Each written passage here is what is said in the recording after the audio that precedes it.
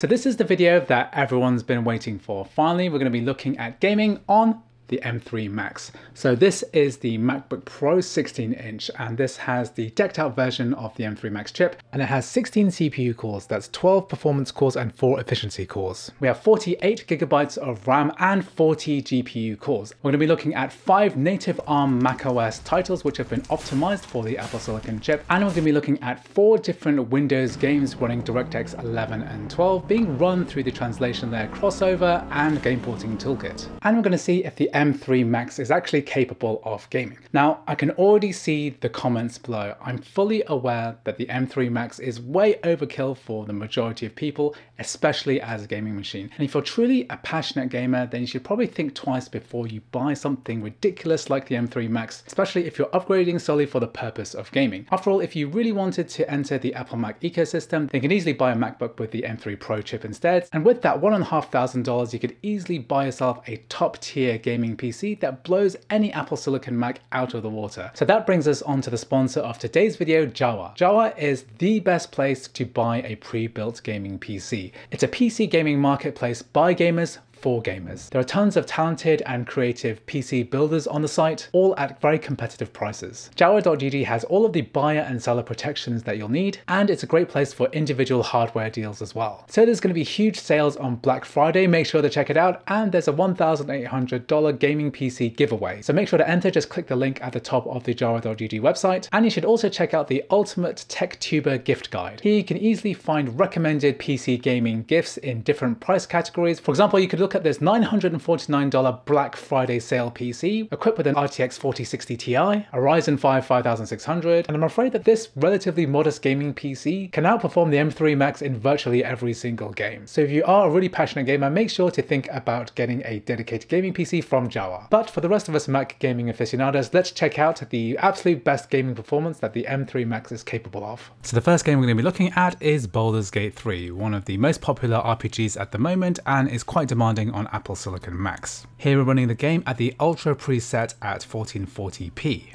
And here in the Act 1 area, which is usually less demanding than the rest of the game, we're getting a pretty solid 70, 80, 90 FPS. However, the real test for this game is to try and see how well this runs in Act 3. Thankfully, once you reach the last part of the game, the M3 Max handles this part beautifully, even though there are tons of NPCs just walking around. The density of objects and effects are much higher than earlier acts. We're still walking around in the region of 70, 90 FPS. So on the Mac version of this game, we only have FSR version 1.0. Here we're testing out FSR at quality mode, which basically renders the world at a slightly lower resolution. Everything looks a little bit blurrier, so I wouldn't really bother with this game. 60 FPS is plenty for me. And even in Act 2, where there's lots of lighting effects and spell effects that happen all at once with tons of characters on screen, we're still getting very reasonable frame rates of about 50 to 60 FPS. So next up is No Man's Sky, which we're running at 1440p again on the Ultra Graphics preset. In space we're hitting an engine cap of 240 FPS, and this is kind of pointless because your MacBook Pro can only display 120Hz on the ProMotion screen. Nevertheless, it's pretty impressive that we can get this frame rate even when we're warping between planets. So by default, the Ultra preset sets the Metal FX quality to performance mode, so we can tweak this to quality, and performance drops to about 190 to 200 FPS. Using the same settings, we can transition between space and planets, which is usually the most demanding part of the game.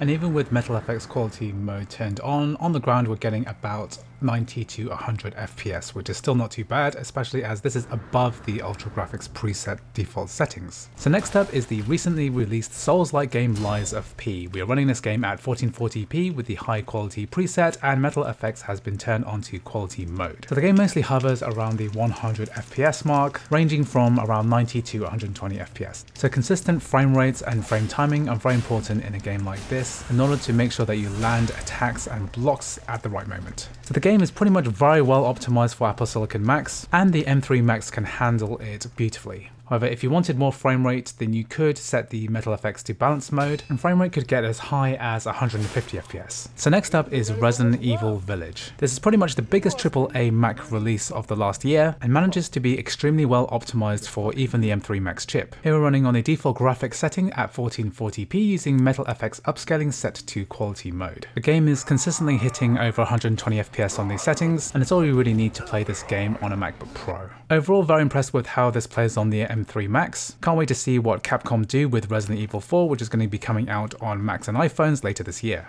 So what gaming benchmark could be complete without looking at Minecraft? So this is running at 1440p, render, shadow, and simulation distance are set to 12 chunks. And here we're running a bunch of mods, including Fabric, Iris, and Sodium. Here the game is running at a very respectable 700 to 800 FPS at this very basic graphics setting. Part of the reason this is running so fast is due to the fact that we're using a natively optimized version of Java 17, which has been built for the Apple Silicon Mac. Next we're going to be looking at shaders. Here we're using Silder's Enhanced Default Fancy. And this changes the look of the game pretty substantially, and it has a big hit on performance, but we're still getting 260-70 FPS, which is not too bad.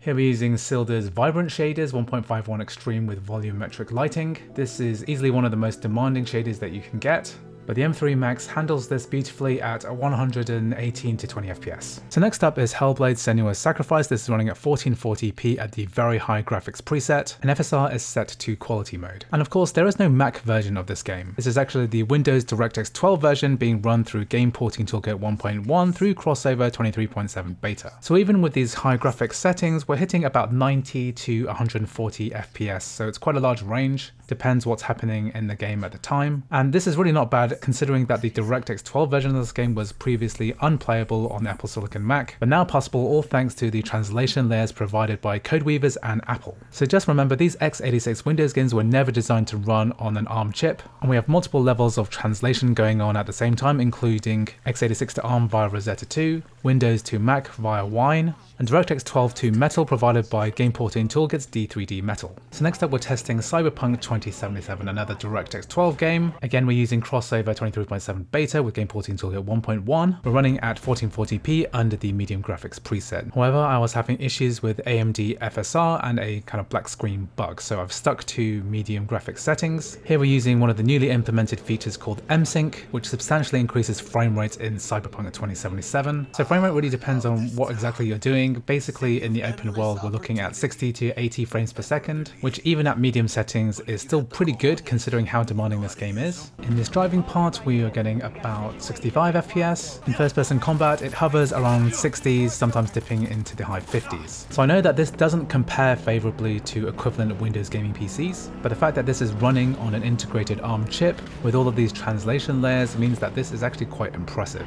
So next up, we're going to take a quick look at the game Diablo IV. So this released earlier this year and is a DirectX 12 game, again being run through Game Porting Toolkit 1.1. So here we're running at 1440p under the high graphics preset with AMD FSR set to quality mode. So performance generally hovers around the 90 to 100 or so FPS and stays consistent even though there are lots of enemies on screen. The previous entry in the series, Diablo 3, worked really well on the Apple Silicon Mac despite it being a Rosetta 2 game, so it's very good to see that Diablo 4 can still be played by Mac users using these translation layers. So lastly, we're going to be looking at a game called Lethal Company. So this isn't a big game in the traditional AAA sense, but it is a massively trending game at the moment. Despite the fact that it uses the Unity engine, it's actually Windows only. So we're going to be playing this through Game Porting Toolkit and Crossover, and I think this is the kind of ideal use case for this type of translation layer. It means that Mac gamers can participate in these online phenomenon games, and it seems to work pretty much perfectly on the Mac, including microphone support, online multiplayer, etc. Now we're running this game at 1440p. There are no real graphics settings to speak of except resolution. The game is really designed to be run on lower end machines, but despite this, it can be quite demanding on these translation layers because Unity doesn't do that well using Game Porting Toolkit. Nevertheless, we're getting between about 90 and 130 FPS, and the main thing is that the translation layer doesn't get in the way of the game, so you can be fully immersed, and the gameplay just works on the Mac. So anyway, that was my gaming test for the M3 Max chip. Thanks very much to Jawa for sponsoring this video. If you have any thoughts, please leave a comment. Thanks for watching, and I'll see you in the next video.